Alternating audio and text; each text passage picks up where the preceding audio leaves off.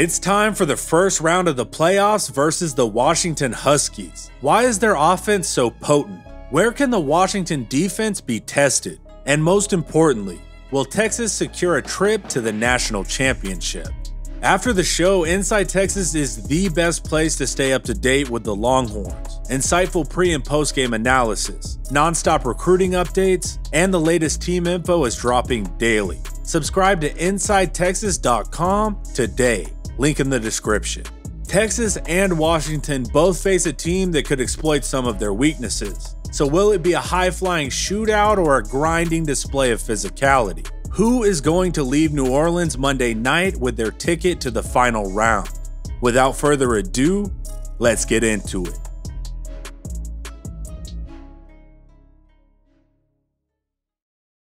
The Washington offense is a problem. There's really no way around that. Kalen DeBoer and Ryan Grubb have created a dangerous offense that marries their elite skill players with their dominant scheme. Continuing their offensive success from last season, the Huskies are 8th in the nation in points per game, 4th in yards per play, and 6th in points per drive. And the man that operates that killer offense is veteran 6-year senior Michael Penix Jr. Penix has really been able to settle in this year due to all the returning components of the offense. He's seeing the field at a high level, he's comfortable with experienced teammates, and he has the reps to diagnose defenses pre- and post-snap. That's led to another high-performing season, posting 9 yards per attempt, good for 4th if added to the Big 12. A third-best 66% completion percentage, paired with a conference-leading 33 touchdowns. Penix has an unorthodox throwing motion on top of being a lefty, but it works out for him. The first thing you think of with the Washington offense is their explosivity, and we'll get to that. But it's most important to stay on schedule, and Penix is doing that in the short game. He's able to pick out his read pre-snap and deliver time and time again. And this death by 1,000 cuts allows them to go deep, but also beats you moving up and down the field. He's the second-ranked short passer if added to the Big 12. Intermediate, he's able to isolate defenders, layer the ball over the second level, or time a receiver sitting down in the zone, while also being patient for crossers to develop on the opposite side of the field. He's the third-graded passer between 10 and 19 yards. And now we have the aspect of the Washington offense all the talking heads are fixated on, the deep shot. Penix throws 20 yards plus a lot, 21.5% of the time, the second highest in the league. He leads the entire country in deep shots with an insane 100 passing attempts at this range. That's 15 more than the next guy. He's generated an impressive 14 touchdowns from this range, but it's also where 7 of his 9 interceptions come from.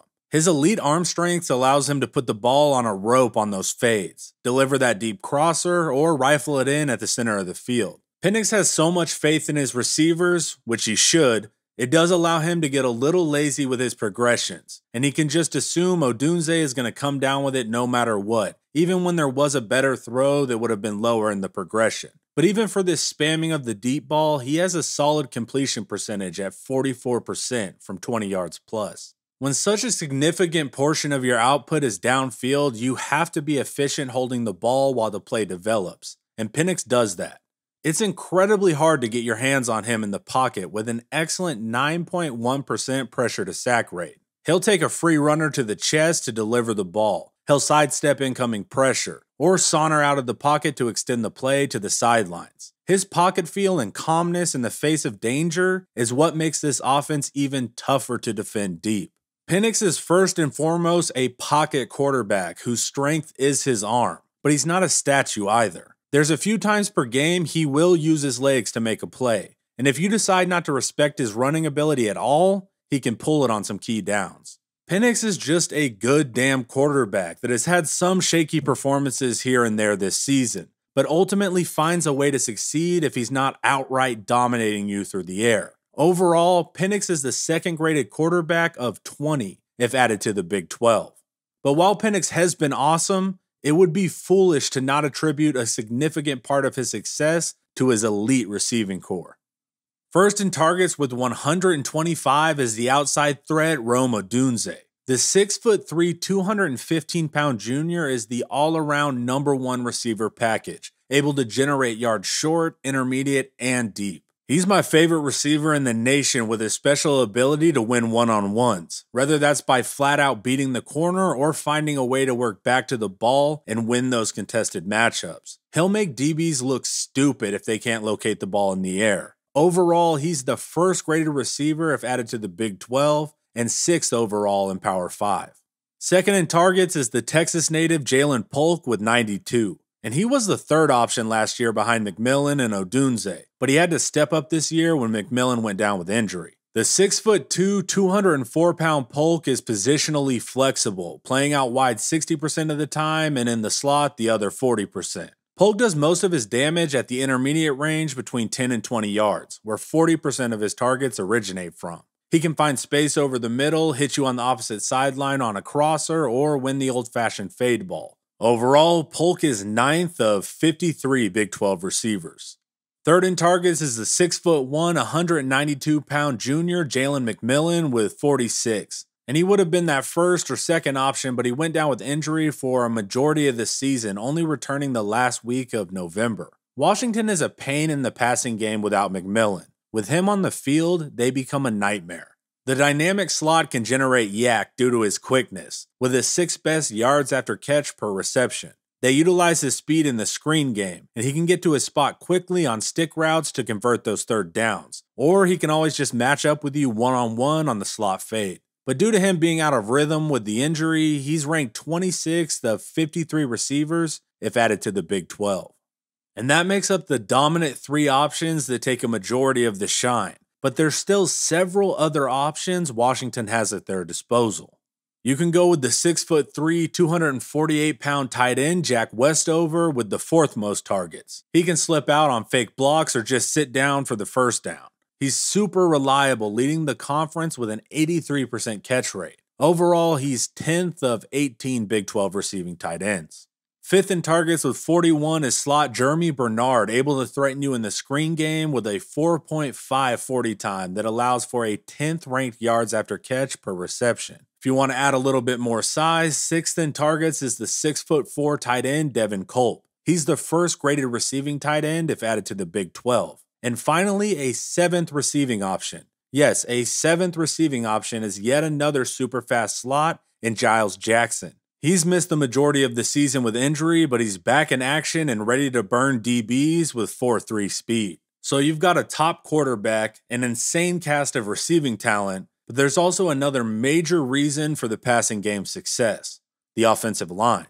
Overall, they rank 3rd if added to the Big 12 in unit pass blocking efficiency. Most impressive is they have only given up 5 sacks on the year. Left tackle Troy Fautanu ranks 4th. Center Parker Brailsford ranks 6th, and right tackle Roger Rosengarten ranks 7th. That's 3 starters in the top 10 out of 91 pass-blocking Big 12 linemen. But the guards do struggle here, with both ranking 59th or worse. The Washington running game isn't their offensive focus, only rushing an average of 28 times per game for 128th in the nation. This naturally blunts their rushing yards per game, but just looking at that would give you a false impression. The per play numbers show a solid run game on the ground. Averaging 4.5 yards per rush is good for 40th in the country with an impressive 7th ranked rushing success rate. So when they do decide to run, it's effective due to teams being freaked out by their passing attack. It's not an explosive run game though, ranking 89th in the nation for rushing explosivity. The junior Dylan Johnson is the lead back by a mile. The 6', 218-pounder has 201 attempts on the season with a slightly above average 5.5 yards per carry. He's most dangerous falling poolers on man schemes to get outside, and he has good patience waiting for that to develop, with the ability to get to speed when he does see daylight. He can also gash you on zone when the offensive line eat up their assignments, letting Johnson to go untouched up the middle. This allows for Johnson to have a 12th ranked breakaway percentage, so he can get loose a few times per game. And he's physical enough to take on defenders, but doesn't escape those engagements often enough, with a slightly below average yards after contact per attempt. None of Johnson's numbers are in a top tier individually, but he's sound everywhere with no gaping holes in his game. All that put together, Johnson is the 6th ranked running back overall out of 28 backs if added to the Big 12. Up front, we've got a Joe Moore Award-winning line here, but that was generally awarded for their success in the pass game. Their offensive line yards per rush is only slightly above average, ranked 52nd. And they struggle on short yardage when teams expect the run, with a really bad 94th ranked rushing power success rate. Washington supplements this by motioning runs to the outside or direct snapping to the backs to generate an extra lead blocker. Center Parker Brailsford does an impressive job, ranked as the second best run blocker if added to the Big 12. But then there's issues with the remaining 4 starters all below average in run blocking out of 87 total offensive linemen.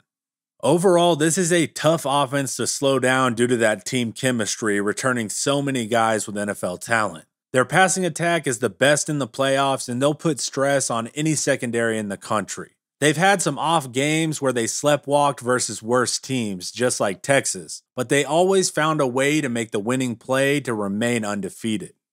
The Texas rushing defense is stout, and Washington isn't dominant on the ground, but they are able to scheme runs and take advantage of light boxes trying to cheat to their receivers. Don't get arrogant and assume we can dominate them on the ground when you have great coaches across the field with a month to prepare. But on paper, Texas does have a huge advantage here. The pass rush should be more focused on disrupting Penix however you can. But Texas likely won't generate many sacks versus this quarterback's play style with a great pass blocking line. Maybe you send heat to speed Penix up, but that takes a defender away from the pass. The Texas pass rush shouldn't be a major factor here, as Washington does have the advantage on paper. And Washington most certainly holds the advantage in the passing game. With so many vertical concepts crisscrossing all over the field all the time, it's really tough on defensive backs. But it's most important to watch the sidelines. A ton of their big shots are simple fades or catching crossers right before they go out of bounds. Squatting corners in a zone should help, but our team isn't great with in-air ball awareness, and Washington's receivers excel in contested situations. Texas is vulnerable, ranking 86th in defensive passing explosivity, and Washington naturally exploits this. It'll be interesting to see how PK plays this because he did well slowing Penix in last year's matchup. The Husky offense overall is ranked 6th in the advanced metric OFEI. A great offense certainly, but not yet in that elite top 3 tier. They've had 3 games this season where they scored 24 points or under, so Texas does have an opportunity to throw off their rhythm. The most important matchups are actually situational. The 12th ranked 3rd down Washington offense versus the 1st ranked 3rd down Texas defense is going to be key. Texas is also 4th in red zone defense, and Washington underperforms here comparatively as the 49th ranked red zone offense. So now we see why the Washington offense is the strength of their team undoubtedly. But the Huskies have improved on the other side of the ball as well. But before we hit the defense, the sponsor of today's video is PrizePicks. PrizePicks is a skill-based daily fantasy sports app where you can make college football player projections all season long. How does it work? You select 2 to 6 players and choose more or less on their PrizePick projections. It could be passing yards, rushing yards, receiving yards, and more. And if those players score more or less than their PrizePick projection, you can win up to 25 times your money on any entry. Just hop on the PrizePicks app or website, go to the college football tab, and check out the player projections. It's a smooth process where you can make your entries in 60 seconds or less with fast withdrawals. It's that easy. As a first-time depositor, use promo code TexasHomer, and you will receive a 100% instant deposit match up to $100. That's double your money up to $100 for your first time. So sign up for PrizePicks, use promo code TexasHomer at sign up, and add even more excitement to your game day. Link in the description. The Washington defense does well limiting points per game, ranking 44th, allowing an average of 23.6 points per contest, which is good in context because they are on the field way too much, ranking 108th in the country in opponent plays per game. The Husky rushing defense struggles down to down with the 70th ranked opponent yards per rush, giving up 4.3 yards a carry. Teams can move the ball consistently on the ground with an awful 129th ranked defensive rushing success rate. The interior has struggled versus the run with the 132nd ranked defensive line yards per rush and a 92nd ranked defensive rushing power success rate, so teams are able to pound the ball as well. This is usually worthless when Washington is up, but this could play a larger role if they are trailing. The only top half interior run defender is tackle Tuli Latuli Nasanoa, ranked second if added to the Big 12. The remaining rotation at nose and tackle are performing 38th or worse out of 57 Big 12 interior run stoppers. On the edge, there's also a lack of productivity. Early round NFL edge Braylon Trice does pretty well, ranking 15th. And rotational end Voy Tanufi barely cracks the top half at 29th of 59 edge run stoppers. The linebackers do have far more production though, with 3 linebackers in the top half. Mike Edefuan Ulafosio ranks 6th. Rotational Mike Carson Bruner ranks 13th. And Will Alfonso Tuputala ranks 21st of 49 Big 12 linebackers versus the rush. The secondary does decent holding up on the ground with several top half guys, but no one is in that elite tier. They're a physical group and they do trigger on the ball well. Free safety Asa Turner is 18th if he met the minimum snap requirements. He's dealt with a ton of injuries this season that kept him off the field. Strong safety Dominique Hampton is 28th. Corner Jabbar Muhammad is 38th. And opposite corner Elijah Jackson is 47th of 110 run-stopping DBs.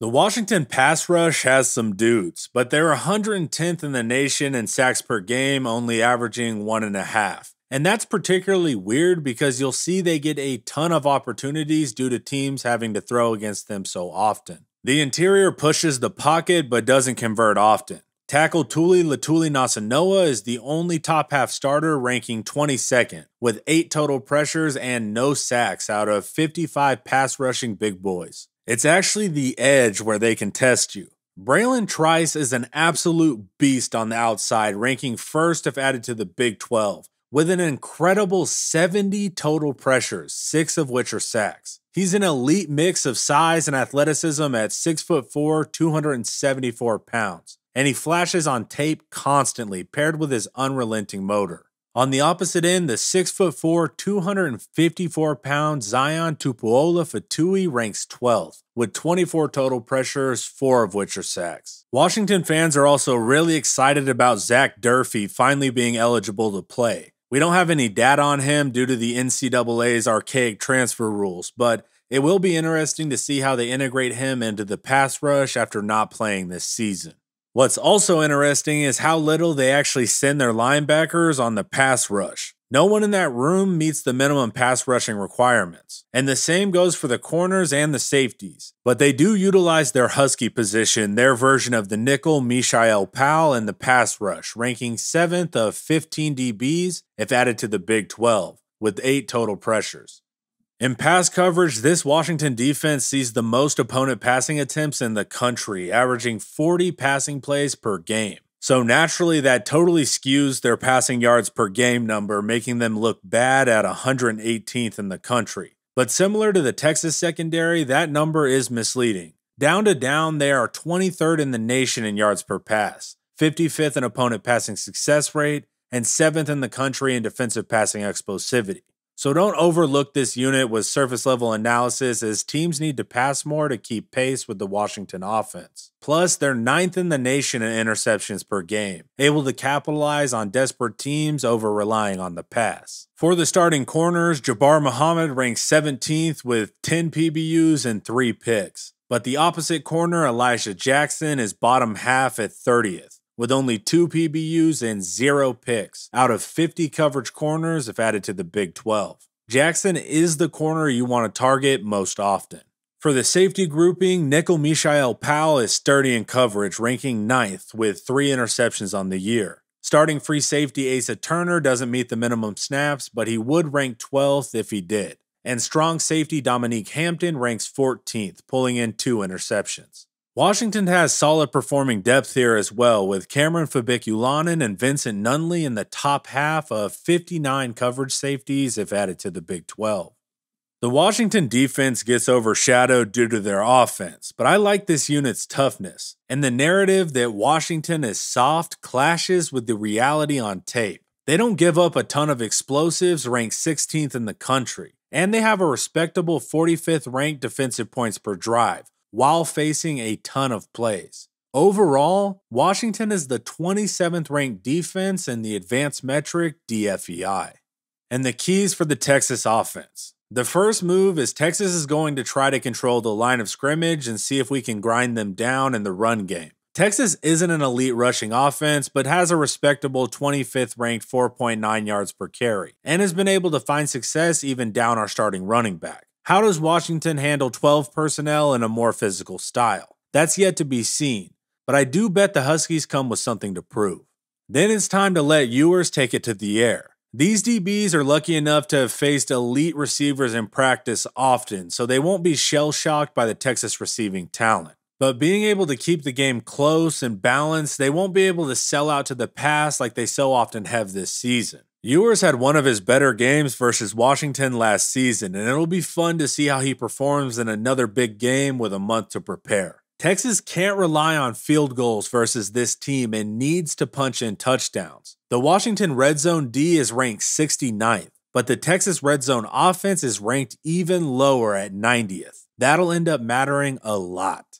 People are assuming this game will be a shootout, and I can see it going that way. But since both teams have constantly heard the Texas pass defense is in trouble, and Washington's not ready for Texas to be physical, I could see the script being totally flipped. Texas does successfully limit Penix, but Grubb finds a way to get some runs on Texas. The Washington defense does commit to stopping our rushing game, and then forces Quinn into passing downs. I don't really know how this one will play out, and that's why I'm excited to watch it as a fan. Now that we know who and what to look for, it's just time for the Huskies and the Longhorns to meet head-to-head to see who makes it to the championship this Monday night in New Orleans.